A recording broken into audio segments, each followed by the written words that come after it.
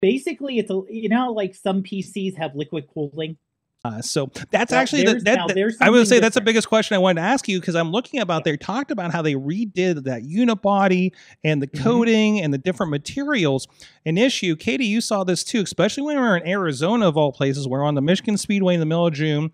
We're doing these interviews. I've taken the case off of my phone, and I have a naked ass phone out there in the paddocks, guys.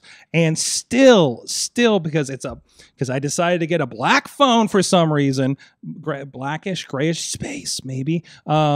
It's hot. It's running so hot because it's doing all that processing, the cinematic, the ProRes, whatever I'm deciding to do that day, and it dies. It says Yeah. it shuts off from all the heat.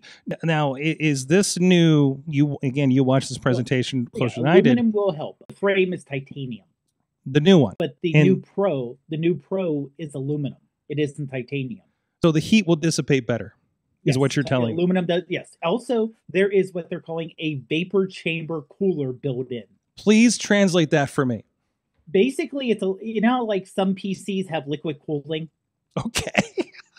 They have a small chamber No. with ionized water inside the phone. There's water inside my phone in this model? Actually, if they'll show it on the website, but Hold on, I'm looking for it.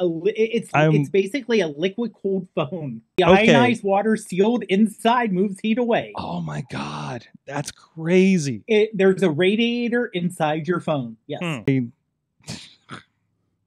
That's the most ridiculous thing I've seen out of this announcement today.